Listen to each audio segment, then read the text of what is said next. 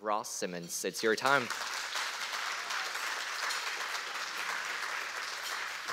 What's going on, folks? Super excited to be here. Throughout this, feel free if you need to get re-energized and throw back some calories. I will not be offended if you get up to get some cake.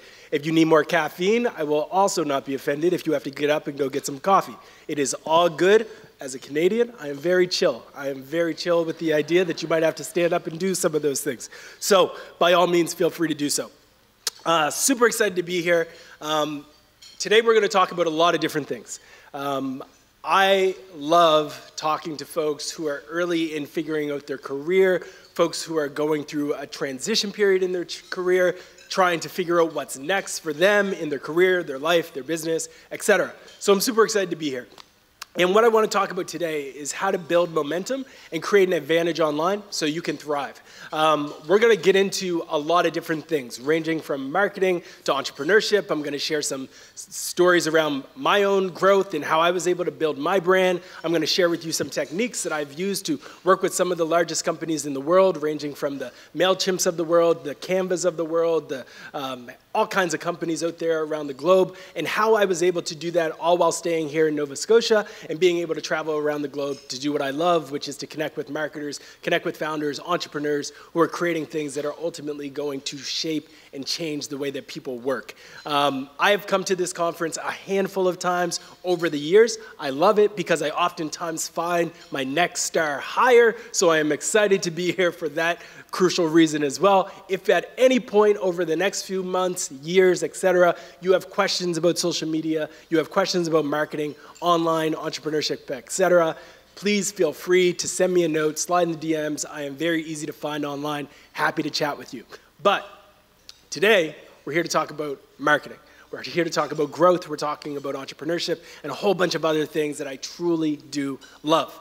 But there is a few things, if we were to rewind back in time, that I loved just as much as marketing. Those things were pieces of Pogs. I don't know if anybody remember Pogs. Did anyone grow up in Pogs era? Okay, Pogs were like these little things that you could throw around. Capture the Flag, that was my jam back in the day. Super Nintendo, also my jam. And Pizza Pockets. There was no better things than Pizza Pockets. As an adult though, you start to throw Pizza Pockets in, they don't taste the same. They definitely have less things in them. I used to think there was a ton of cheese. There's not a lot of cheese. I don't know if we're having shrinkflation or what, but they're definitely not putting as much cheese in the Pizza Pockets like they used to. But my favorite week when I was in school was the Scholastic Book Fair. Anybody remember this? Yeah? Unreal. Shout out to the Scholastic Book Fair. Still to this day, I wish I could go to the Scholastic Book Fair. There was no better feeling. I can remember when I was probably like 6 years old. I was always very entrepreneurial minded. I went to my parents and I asked if I could get like an advance on my allowance, and I would work and I would clean the tub, I would vacuum, I would do all the things if I could get an advance just so I could buy the latest R.L. Stine Goosebump books. Not sure if anybody's a fan of Goosebumps. Those are still hold high quality. But yeah, Scholastic Book Fair, there was no better day of the week. I loved it. It was probably for parents very painful because their kids always ask for all of the things. And you remember they used to have those erasers that like were shaped like things? Now we just got these basic erasers that are just like squares. I wish that we were still embracing the wild erasers that were like shaped like SpongeBob and stuff like that. But either way, best week of my life, but I hated these. Anyone remember these Magic Eye books? I hated them. I still hate them to this day. There's nothing in the world that makes me more frustrated. If you don't know what they are, what you do is you can look at this thing and you squint your eyes a little bit. And if you squint your eyes, you will be able to see Minnie Mouse and Goofy hanging out. Now just do it. Squint your eyes, look at that, and see if you can see it. You can't. I never could either. I couldn't do it. It sucked. All my friends would say, oh, I see Minnie Mouse. I say, shut up. It was brutal. I hated these books, but I love Waldo. Waldo was my jam. That was my homie. Me and Waldo go way back, and I still to this day love Waldo. There's no better book than Waldo. I can remember when I was probably like, I was old but childish. I was like 14 years old reading Waldo books, and it was like 2 a.m., and I ran in my parents' room. Mom, I found him. Dad was like, boy, you better go to bed. So I stopped waking them up when I found Waldo. But there was no better feeling than finding Waldo in those books when it was late at night. There was really no better feeling. And that feeling that I used to get as a young kid, that feeling of satisfaction of like actually struggling to like find Waldo and then find him, is a feeling that I think all people should chase in their careers. We should always be looking for that moment of gratification to know that we've accomplished something, to know that we were able to get through a little bit of struggle, to get through a little bit of a challenge, and then on the other end of that, come out of it better. And that idea of chasing that and looking for that is something that I have consistently strove for in my career and when I try to figure out things. When you are going through life, when you are trying to figure out what is next, when you are debating between two different jobs, whether you're debating whether or not you should continue with your education or whether or not you should end it and just start going right into the workforce, you really do want to ask yourself if the decision that you're about to make is going to leave you feeling like you just found Waldo. I really do believe that. There is no better feeling in business than being able to do real business stuff, but still feel like a child in the sense that you are finding that Waldo moment every single day. There's no better feeling to grow up and set up an e-commerce website and get notifications on your phone constantly while you're eating dinner that are saying that people are buying your product, that people are buying do-rags that you created on an e-commerce site when you were in high school. That was one of my first businesses. Or paying to read content that you're writing about fantasy sports. That was my first forte into entrepreneurship when I was in university. I started a fantasy football blog, and I was doing this in my parents' basement in East Preston and reaching people all over the globe. There's no better feeling. But those feelings can continue. When you launch a Shopify store and you start getting these notifications while you are like essentially sleeping, not doing work, to know that people are buying your products. There's no better feelings. Or you set up a YouTube channel, or maybe you set up a Twitch account, maybe you set up a TikTok account, whatever it may be, and you're getting thousands of people following you every single day. While you still are able to live life on your own terms, the way that you want to, and chase your own dreams, there is no better feeling. But to get there, you have to figure out, what in the world should I do? What are the opportunities that I should actually chase? Why should I choose this over that? And what should I be thinking about before I make a decision to go into this world of marketing, into business, into tourism, into creating things online? How do you figure that out? A lot of people think that it's like this, and I was one of those people. When I was in university, I watched Mad Men, and I was like, I'm going into advertising. You just drink whiskey all day and come up with business ideas. Sounds amazing. You don't do it. It doesn't work out that way. And if you do, you're probably going to be really bad at your job, and it's a whole can of worms. But it's not like this. It's more like this. You sit in front of a computer, you hold your head, and you're like, oh, this is brutal. But it doesn't actually have to be, right? It can actually be a more seamless and linear process. And what I want to share with you today is the approach that I've applied not only to marketing campaigns that have brought Nestle products like Skinny Cow ice cream and Kit Kat Chunkies to Canada, but also the philosophies and the ideas that I've used to launch businesses and content that have reached millions of people all over the globe. It's a simple 3-step process. Research, rethink, remix. That's it. It's a very straightforward model. It's a very straightforward idea. Research, rethink, remix. 3 R's. Because my name is Ross, I wanted to make sure that there was just a bunch of R's. This is my favorite letter. It's not anything sophisticated. But the concepts are very important. The first thing that you need to do before you figure out whether or not you should do something is start with research. What does that mean? If you're starting something from scratch, it means you have to find problems that people are already struggling with. You have to understand the problems that exist in the market.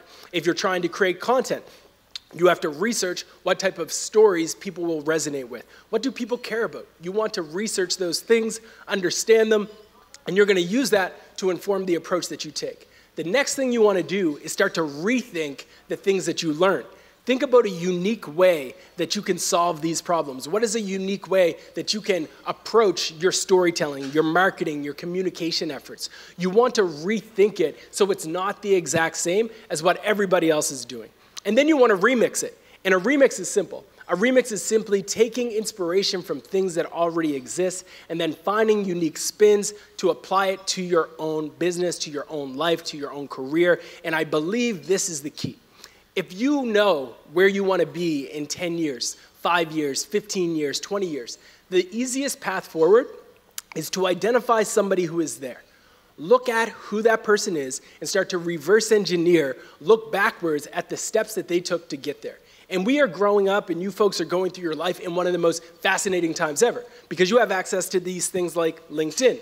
And you can find somebody who is essentially in a position that you would want, and then you can reverse engineer how they got there. What was their first job? Okay, so if I want to break into this industry, maybe I should follow a similar career path.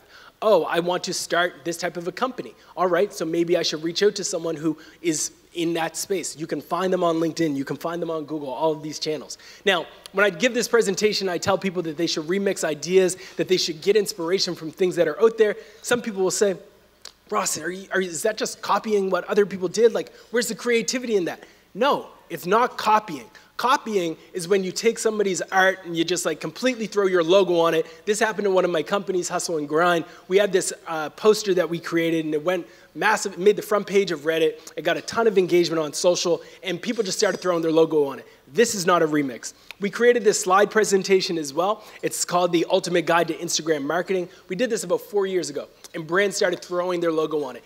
This is not a remix. Nope, nope, nope, nope, nope. That is not a remix.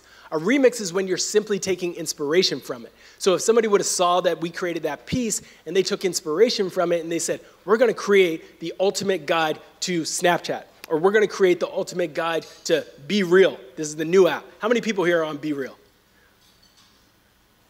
I need to see hands higher. This is like consumer research.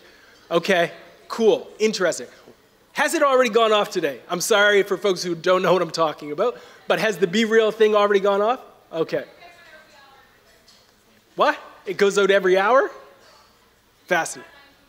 Oh, wow. Okay, so Be Real, if you're not familiar, is this weird app that people are using now that will essentially give you a notification when you have to take a picture and you have to be real, meaning doesn't matter where you are, it doesn't matter what time of the day it is, you have to take a picture of what you can see and yourself. So it's like a selfie and it's real because it's what is happening. Either way, it's going to take off. It sounds like it's taking off. Fast forward 3 years from now, come back to this video, and you will hear that I said it first. Be Real is something. Okay, but if you created, if the people who just put up their hand create, and this is, again, guaranteed, I know what I'm talking about. If you create a guide called The Ultimate Guide to Marketing on Be Real, I can't write it because I don't know what it is. I don't really get it. But if you can do that, you're going to get a lot of people who think that you know what you're talking about. Another tip, when I was in university, first graduated. This is completely not in my notes, this is not in my slide, but it's a great tip because this is what like opened my mind to the internet. I first graduated from university and I had a blog. I'll talk about that soon. It's called rawsimmonds.com. I wrote this blog post. I couldn't get any job interviews locally. I didn't have anybody who could introduce me to ad agencies, etc. I was trying to break into the advertising industry. I wrote a book. I wrote a blog post. The blog post was 15 books that you need to read to get a job in advertising. Guess who didn't have a job in advertising? Me. But I wrote this book, this blog post, and all the agencies started to reach out because, wow, this guy really reads a lot, and he's clearly an authority, so they started to give me interviews. So what I'm saying is, not fake it till you make it, but kind of, but at the same time, if you can do the work to actually understand things like Be Real and then educate people on that, massive opportunity. All right, let's talk about the philosophy that I actually came here to talk about. Research, rethink, remix. This is the philosophy and the approach that I truly think can change the way that your career goes, that your life goes, that your path goes, if you embrace it. It is rooted in these 3 simple steps. 1, research. It is so important to do research. Rethink. Be open to getting innovative and thinking differently. Remix. You notice that the most popular movies these days are all just spin-offs of movies that happened before. Lion King breaks all of the records because they throw Beyonce and Gambino in it when the movie is old. It's just a remix. You do this time and time again, and you will consistently see that people are just people. If you can remix great ideas and then give it back to people with little improvements, you can win. So let's dive into this a little bit deeper. This is the framework that I use for creating and identifying new ideas. There's a goal that you have across each step. Research, you're trying to find pain points. When you're rethinking things, you're trying to find and rethink solutions for an existing gap. When it comes to the remix, you're trying to turn these things into something new. Then you have to start with questions that you ask yourself. Questions like, what are people struggling with today? You have to ask yourself, what solves this today? You have to ask yourself, what does success look like to me if I am successful in doing this thing? And then you have to start asking questions surrounding the how. How in the world can I solve this problem? How big is the problem? You have to start asking, how do people solve it today? And then you have to ask yourself, how can I grow? How scalable is this? Meaning, how many people can I impact? Then you're essentially going through the next steps to get to a point where you have identified an opportunity worth chasing and you feel like you just found Waldo. Research, rethink, remix. That model, that approach, applied to your life, your career, your business, the job that you might take in a few months, a few weeks, etc., will fundamentally change the way that you operate and exist in the world to find success. And a lot of people will say, yeah, but there's a ton of different things, like there's way too many ideas out there, like somebody already did it. You ever go down the oat milk aisle? You know how many brands have just started throwing out new ideas for oat milk? It all tastes the same, except maybe once in a while you'll have like a variation with a new flavor, vanilla, chocolate, etc. But it's all oat milk, and oats are oats. So you can see this and think quickly, wow, instead of me thinking to myself, yeah, somebody else already started a marketing company. Oh, somebody else already started a YouTube video talking about hair. Somebody already created a blog writing about what it's like to be a young person in today's market, blah, blah, blah. I can't do this. There's too many people trying to make makeup blogs or TikToks or whatever that is. That's all nonsense. It's just stories that we tell ourselves. Because in reality, when you apply your own perspective, your own background, your own opinions, your own specific experience that you've lived to a topic, it fundamentally is going to connect with a different group of people. If you can apply your own perspective, your own swagger, your own style to something that already exists, you can unlock some amazing returns. Research, rethink, remix. When I first got out of school, I heard somebody talk, and they were like, Ross, here's what I believe. I believe that you are what shows up when somebody Googles you. So I went home and I Googled myself. You want to know what I found? I found a whole bunch of people that weren't me.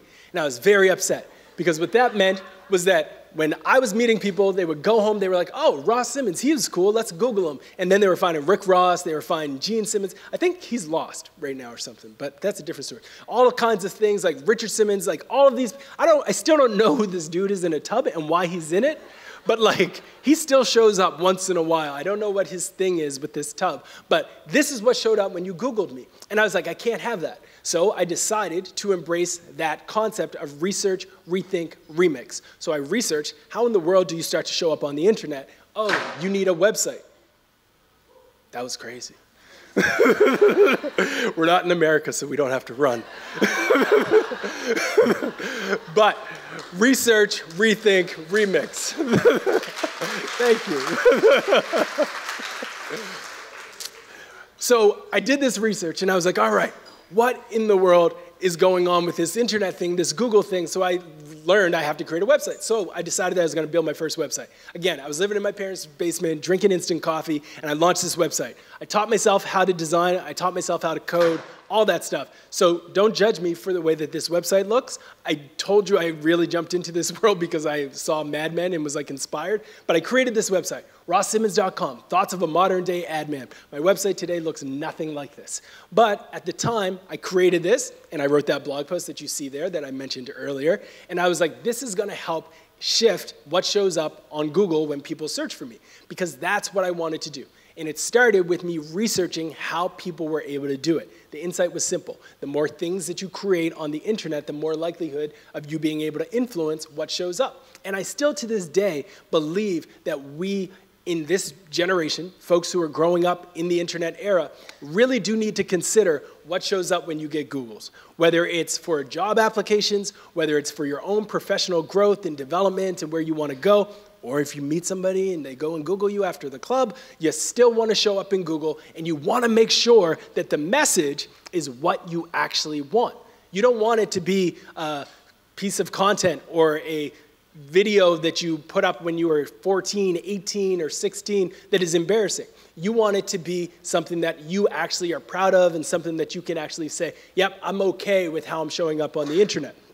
So you want to create content that helps influence that. Another simple tip. My biggest advice to folks, and if there's one thing that you take from this, I hope it would be this, is to buy your own domain. Firstnamelastname.com. If you have a very common name, sorry, you're in trouble, it's probably gone. But if you don't, and you can get it, you can probably buy it for like 15 cents on GoDaddy or something like that. So firstnamelastname.com or .ca, definitely buy it. And if you want to get really funny, buy your friends' domains and then sell it back to them. I did that once. Very fun to do. So I started to create content online, and now if you Google me, I actually start to show up. Right? Because I embraced that model. I researched how people started to show up on Google. I started to actually create content online, and now I own the search engine when somebody types Ross Simmonds. Because I started to understand how this worked. It's not easy. You have to do the research. You have to actually be committed to investing the time and energy into learning, and it doesn't end after you have a diploma, a degree, etc. You continue to learn. Learning is a part of life if you want a good life. So, with all of this, I also learned that there are 3 types of content that people actually want on the internet.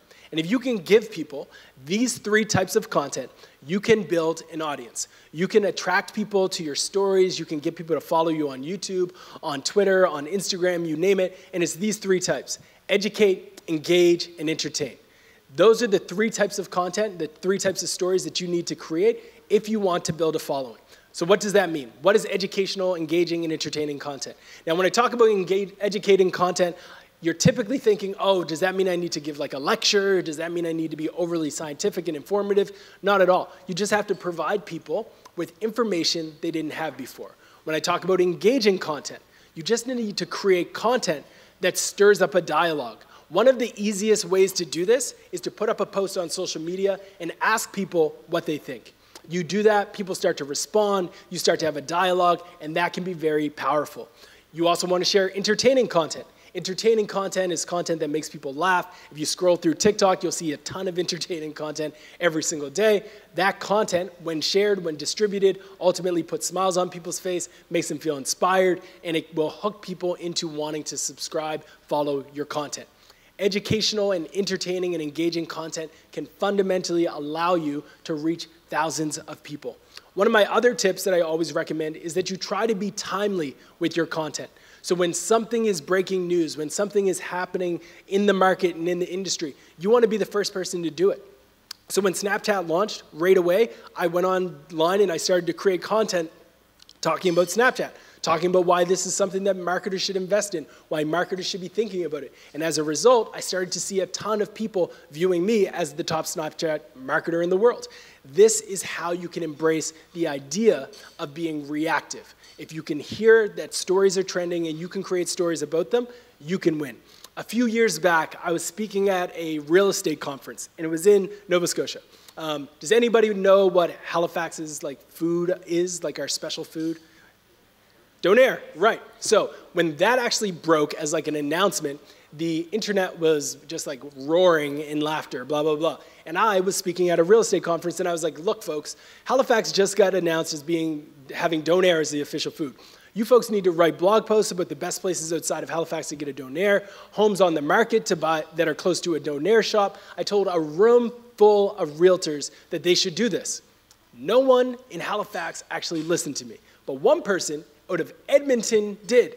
He sent me a tweet. He said, Ross, I did it. I wrote this hosts close to a Donair shop blog post, and it broke the internet. He made it to the front page of Reddit. He had more traffic to his site ever. He did all of these things. So what I'm telling you is that I really hope you listen to what I'm telling you, because I know what I'm talking about. Research, rethink, remix. I want to share a quick story again about the idea of reacting to things that are happening and creating content that's educational. So early on in my career, I was actively producing content based off of things that were happening. Snapchat launches, I'm creating content about it. Instagram launches, I'm creating content about it. Anything that is new, I would create content about it. If there was a new video game, I would write about marketing lessons that you could learn from Grand Theft Auto, from all of these different things. And this content just took off. It got me featured in Forbes when I wrote a piece about lessons that you can learn from Jay-Z after he launched his Magna Carta album. I wrote this piece, Forbes reaches out, hey, can we cover this, blah, blah, blah. Of course you can. BET reaches out, they fly me down, they get me to speak at an event, and I start creating just a ton of attention off of the content I created. This is where content really starts to show its power. That presentation right there, how to generate your first 20,000 followers on Instagram, has 1.5 million views on SlideShare today. One of those views was the person that was sitting with me at this BET conference that I got flown down to and spoke at. And I'm talking to this gentleman, and we're having a conversation. I'm like, great, this is awesome. We're talking about marketing. We're talking about growth. It was all smooth. It was all great. He was like, man, you look so familiar. I was like, I'm on the internet. Like, maybe you saw me on there. He was like, yeah, but I feel like I consumed your content and I really used it. I was like, maybe one of my presentations. He was like, yes. I work at Combs Enterprises and I showed Mr. Combs how to use Instagram and Snapchat from your presentations. I was like, Mr. Combs? He was like, yeah, Puff Daddy, P. Diddy, Diddy. I was like, what? Drop the mic, right? So I taught Diddy how to use the internet, or at least that's what I'm telling people. But this is the opportunity that is in front of you. And again, folks, remember, I'm just a kid from Preston here in Nova Scotia, reaching people all over the globe because I was able to embrace that idea of research, rethink, remix. It doesn't matter what your background's in. I was not a top student at school. You can embrace this model and unlock a ton of opportunity. And the reason why I'm so passionate about this stuff is because I truly do believe the internet can be a true equalizer as it relates to skills and as it relates to getting exposure and opportunity. So embrace it. Here's a fact that I want you to take to any company that you might join, because a lot of companies are still shying away from the idea of creating content. And it's this: organizations that blog get more traffic and more business than those that don't. So if you go to a company, they're like, yeah, we don't have time for creating content. Well, ask them if they have time for making money, and they'll probably say yes. And if you can be the person that comes in and shows them that they can generate results on the back of content, you will forever be employed and be a highly valuable employee for those organizations. Content generates so many leads that it is unbelievable to think that we now have the opportunity, no matter where you live in the world, to actually reach millions of people. You are one email away, one tweet away, one piece of content, one YouTube video, one TikTok away from a completely different life. All you have to do is embrace that idea of research, rethink, remix. I've done this time and time again. Again, my website does not look like it used to. I might have to update it again because I grew a whole bunch of hair during COVID. But at the end of the day, these are the things that happen over time. You are all going to evolve. You are all going to be different. You are going to find that the things that you think today are going to be completely different 5 years, 10 years from now. And that is a good thing, right? If you do not change your mind, if you continuously have the same opinions that you used to have 10 years ago, 15 years ago, you're not growing. So you constantly want to be challenging yourself to think differently. And embracing this model of research, rethink, remix, it kind of forces you to do that. There are so many opportunities out there, folks. If you go on Facebook today, it's easy to get caught up in just the drama, the I just want to be entertained, but there's business opportunities there as well. I want you to understand that all of these channels that we typically use for entertainment can also be used for growth. I tell people all the time, your feed is what you make it. If you follow negativity, you're going to get a lot of negativity. If you follow positivity, if you follow entrepreneurs, if you follow business leaders, if you follow people who are good at different things, you will be met with that content. And it can fundamentally change the way that you think. We always talk about watching what we eat. We always talk about watching what we drink, etc. But we should also think about watching what we consume on the internet. So make sure that you are taking control of your feeds by joining groups that are related to business on things like Facebook, by following the right accounts on Instagram, making sure that you're not double tapping on videos that are ultimately going to mess up your entire feed and just give you a constantly feed of negativity and drama. You want to take ownership of these things because there's opportunities that exist in there. You can go into these Facebook groups and I'm telling you, make a ton of money if you need a gig on the side. If I was just starting out, I'd go into these Facebook groups, I'd find a product, and I would go in them and I would start selling them. The marketplace is an amazing opportunity. My first business was selling do-rags from my locker in high school. I then transitioned that to a website where I was able to sell do-rags online. These are the opportunities that you can have today at scale. I could only sell to the people that were in my high school. You can sell to anyone in Nova Scotia. You can sell to anyone in the globe. All you need to do is embrace that idea of research, rethink, remix. You can go to Google and you can get all kinds of information around what people want. The key is curiosity. The key is embracing this idea of research, rethink, remix. I encourage you to find communities online where you can start to study the things that they're sharing, the things that they're talking about. My audience is typically engineers. So I go into communities where engineers are spending time. I learn what type of content they want. I rethink it. I give it back to them. And we're able to break records with the amount of traffic that we're able to see in a single day. It's great. And it's because we embrace this philosophy. Research, rethink, remix. You do that consistently. And you can build essentially any business, any career, any type of content that you want that is going to be likely to succeed, especially if you lean on those 3 E's: educate, engage, and entertain. So what else can you do? I love to experiment with different things. For me, one of my early childhood goals was to see the world. I wanted to travel. I wanted to go all over the globe. So I embraced that model: research, rethink, remix. What's that mean? I went on YouTube and I looked at all of the top presentations, all of the top speakers around the globe, and I started to study how they held a crowd, what they did, how they spoke, etc. And I used that to inform my own approach so I could start to do it. Now you might be thinking, I'll never be able to do public speaking. Here's a tip and an insight that a lot of people don't realize. When I was in high school, my nickname was Shy Ross because I didn't speak. I didn't talk. I didn't like people. I could never imagine raising my hand. When they asked you if you wanted to answer the question, I would like get down in my chair really low. So the teacher wouldn't, they always still picked me. I don't know why, probably because they were those types of teachers.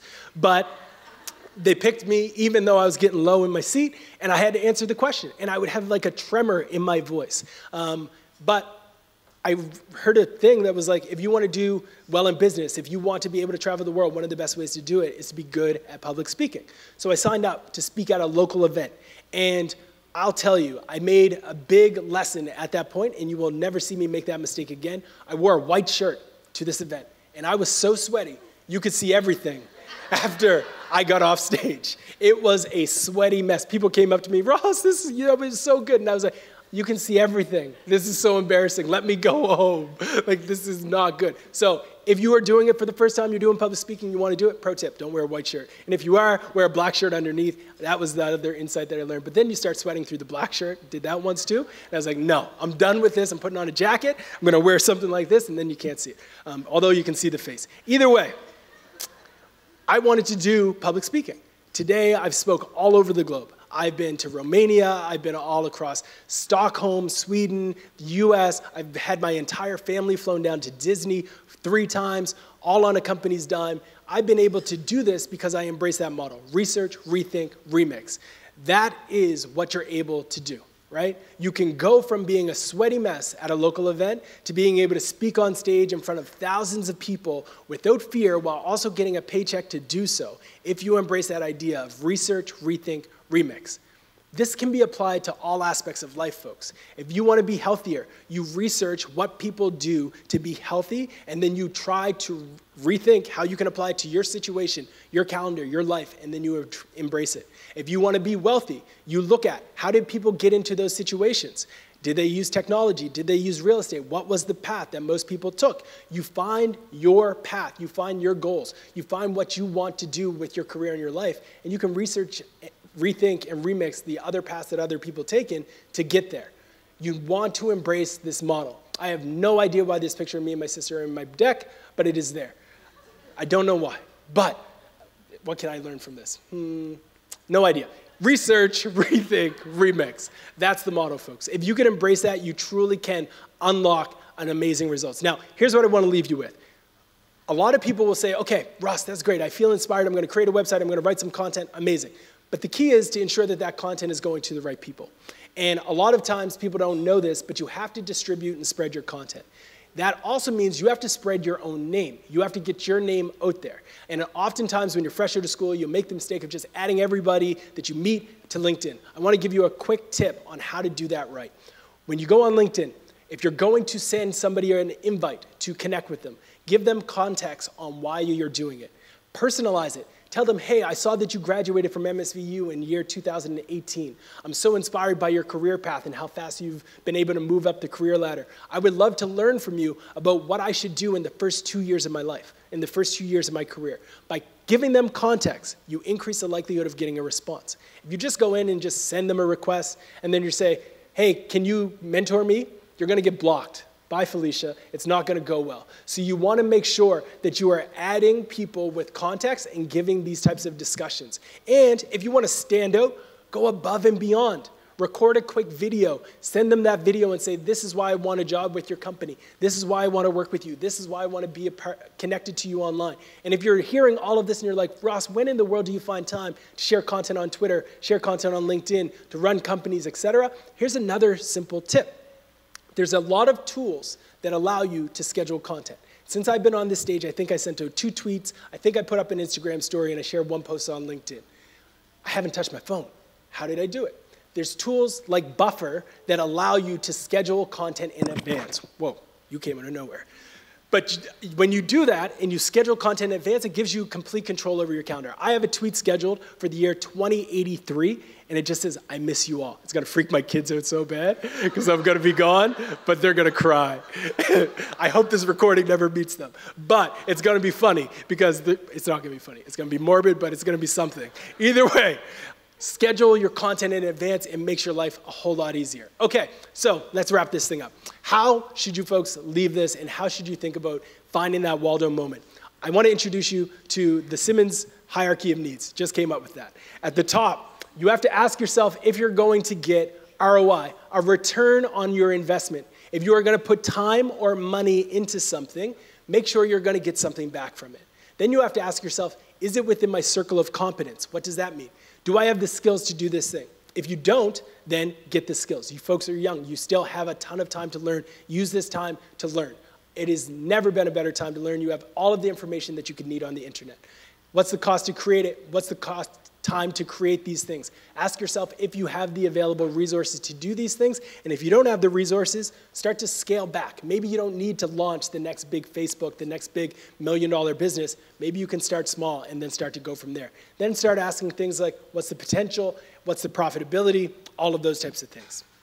Once you've done that, if you've said, okay, I've done a bunch of research, I know a bunch of different career paths I could take, a bunch of types of content that I could create, a bunch of types of YouTube channels I could run, a bunch of job opportunities. Do the things that have the least path of resistance. Do the things that are going to come easier for you.